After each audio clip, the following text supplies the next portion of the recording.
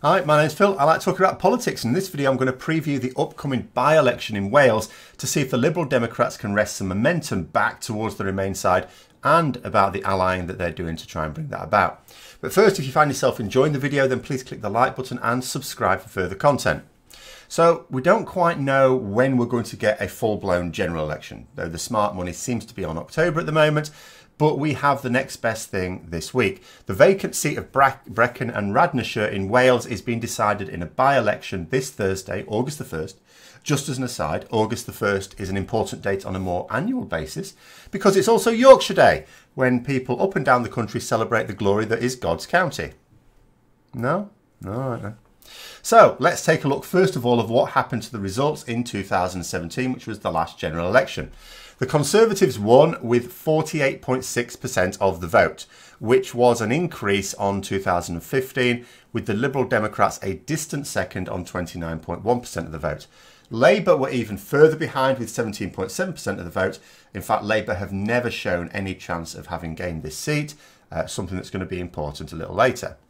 Now, the seat is currently vacant because the Conservative MP broke the law regarding expenses and the electorate were permitted to recall him on that basis, which of course they duly did. This time around, the Brexit Party will also be getting involved, which means that they could easily split the right-wing vote with the Tories and the Liberal Democrats could get back in for the first time since 2010. And although people can vote in Westminster elections for all sorts of reasons, and of course have every right to do so, Brexit is still the hot topic on everyone's mind. So, how did this constituency vote during the Brexit referendum? It was very slightly leave, but as narrow as you get. It was pretty much 50-50. It was even narrower than the national difference. This makes it less leave than Peterborough, which is the constituency that had a by-election recently as well. And truth be told, it's likely to have become much more Remain now, much like the rest of the country. So I wouldn't expect the Brexit Party to put up as big a challenge as they did in Peterborough recently, but anything that they can take from the Tories is of course good news for someone like me. The by-election will also be an early test for Boris Johnson's new government.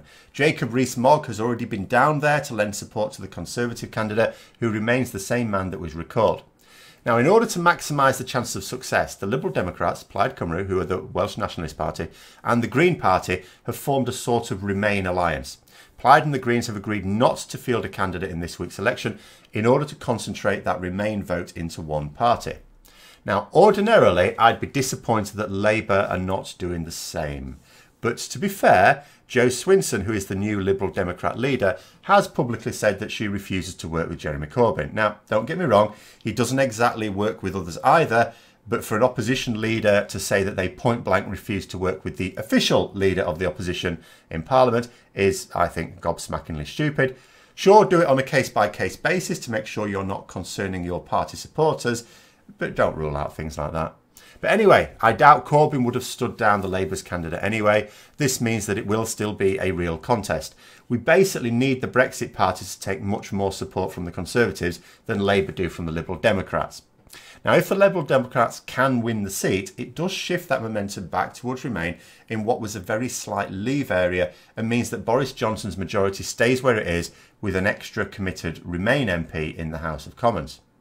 It will also be seen as an early failure on the part of Boris Johnson if his party loses what was a commanding majority during the last two elections. They will, of course, downplay it if that happens. Just as if the Conservatives do win, as seems a little likely, all of a sudden the result will be a ringing endorsement of his government and the other side will downplay it as a safe Tory seat that was just recovered, another criminal Tory MP back in Parliament. But where we've got votes at the moment, sometimes swinging around one vote, it is key. This is absolutely crucial, this by-election.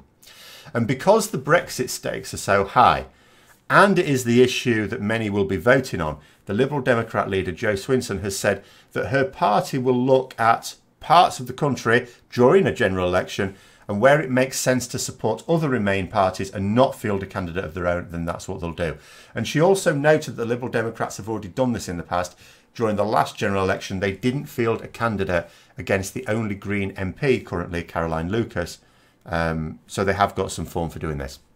Now, I've long said that the major reason we keep having Conservative governments is not because the country at large is particularly right-wing, but because the left-wing vote is split too many ways.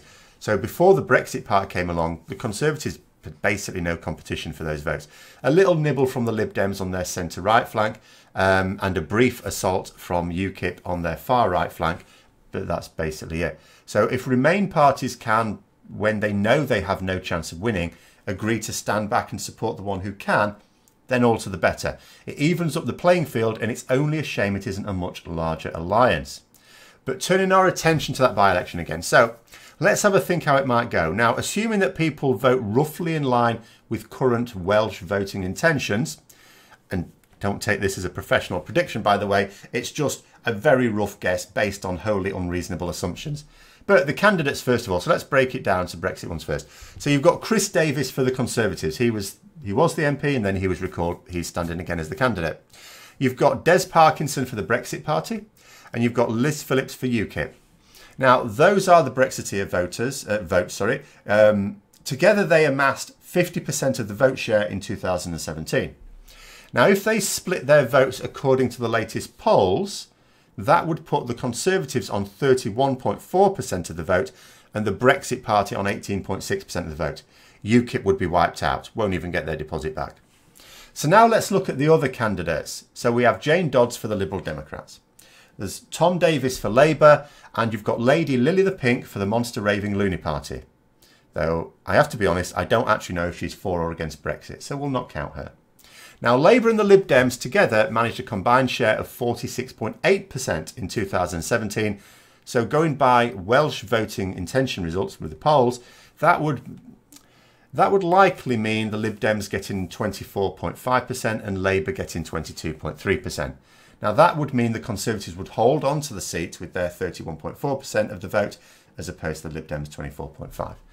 But that is, of course, just a guess based on the super limited information I have, which is not enough.